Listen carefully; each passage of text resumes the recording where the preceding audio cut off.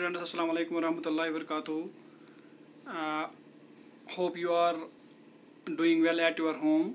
Open your textbook of General Science at page number 31 of class 8th. Students, as you know that we are dealing with the chapter Conservation of Plants and Animals. Our today's subtopic is reforestation. So students, let us try to understand reforestation. Reforestation, the planting of trees in an area in which forests were destroyed, is called reforestation. Some of the advantages of reforestation are: reforestation produces a large number of raw materials for industry. Reforestation will lead to a decrease in global warming by reducing the amount of carbon dioxide gas in the atmosphere. Reforestation prevents soil erosion and floods. सबसे पहले हम reforestation के बारे में देखेंगे कि reforestation क्या होता है। स्टूडेंट्स, अगर हम ये कहेंगे the answer to the problem of deforestation, अगर हम आंसर बताएंगे किस प्रॉब्लम का, डिफॉरेस्टेशन का, डेट इज़ डिफॉरेस्टेशन।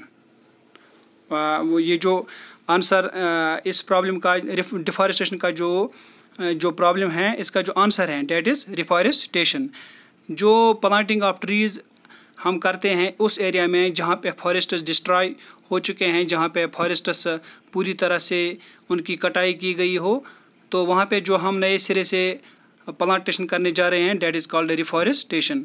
ये जो रिफॉरेस्टेशन है इसका मतलब है cover again, to cover again with forests bye planting new trees.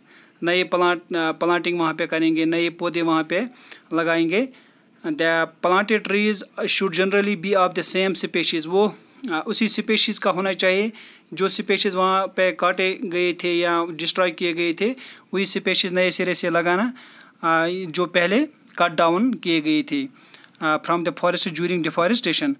तो हमें जो हमें इतने प्लांट्स वहाँ पे लगाने चाहिए जितने कम, मतलब जितने वहाँ पे काटे जा चुके थे। तो इस तरीके से हम जो फॉरेस्ट्स हैं इनको कंटिन्यू कर सकते हैं to have sufficient number of trees all the time. ये जो फॉरेस्ट्स हैं इनको कहते हैं green wealth of a country. जो फॉरेस्ट्स हैं इनको ग्रीन वेल्थ, मुल्क की ग्रीन वेल्थ से जाना जाता है। हमने ऑलरेडी बहुत कुछ नुकसान किया है इस लश ग्रीन फॉरेस्ट्स का डिफॉरेस्टेशन के ज़रिए।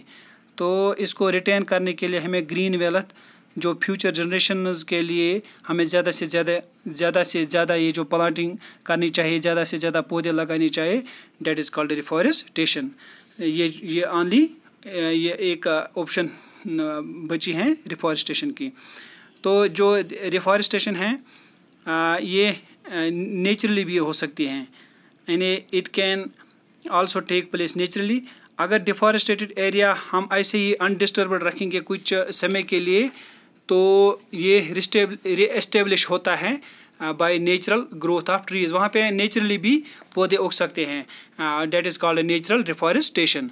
तो इसमें ह्यूमन बींग्स का कोई रोल नहीं होता है। जो नेचुरल रिफॉरेस्टेशन होता है जहाँ खुद पौधे उगते हैं, उसमें ह्यूमन बींग्स का कोई रोल नहीं होता है।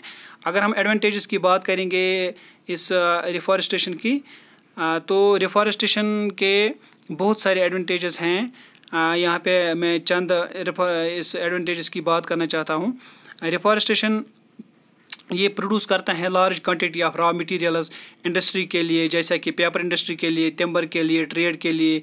Reforestation will lead to decrease in global warming को ये डिक्रीज़ करेगा by reducing the amount of carbon dioxide की जो अमाउंट है इसको रिड्यूस करके ये ग्लोबल वार्मिंग को डिक्रीज़ कर सकता है एटमॉस्फेयर में। इसी तरह रिफॉरेस्टेशन इंक्रीज़ कर सकता है रेनफॉल उस एरिया में, वो भी रेज़ करेगा क्या, जो ग्राउंड वाटर लेवल हैं और ड्राफ्ट से बचा पाएगा। इसी तरह रिफॉरेस्टेशन जो है ये प्रिवेंट करेगा सॉइल इरोजन और फ्लड से ये निजात दिला सकते हैं। तो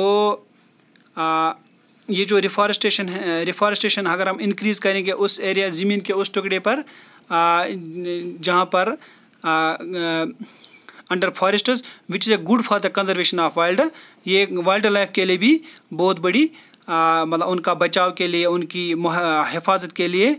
तो इस तरीके से हमें रिफॉरेस्टेशन करना चाहिए। तो forest conservation act in India जो है, हिंदुस्तान में जो फॉरेस्ट कंजर्वेशन एक्ट जो है, तो इसका भी यही मकसद है कि हम प्रिजर्वेशन और कंजर्वेशन करेंगे नेचुरल फॉरेस्ट्स का, तो same time meeting the basic needs of the people living. जो इसके जो लोग रहते हैं, इनकी जो नीड्स हैं, या जो नियर द फॉरेस्ट, जो फॉरेस्ट के नज़दीक रहते हैं, तो इनकी जो डिमांड्स हैं, इनकी जो नीड्स हैं, वो भी फुलफिल कर सकते हैं। तो इस तरीके से हम ये रिफॉरेस्टेशन हमें करना चाहिए, ताकि हमें फ्यूचर जनरेशन का भी तक भी हम कुछ पहुंचा सकेंगे। थैंक्स।